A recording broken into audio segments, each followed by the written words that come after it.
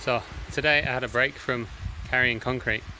The idea is that all of this is going to be a lovely garden, and part of that is part of the reason I want to move all the concrete is so that we can have nice soil and the kids can dig in it and play and make puddles and stuff.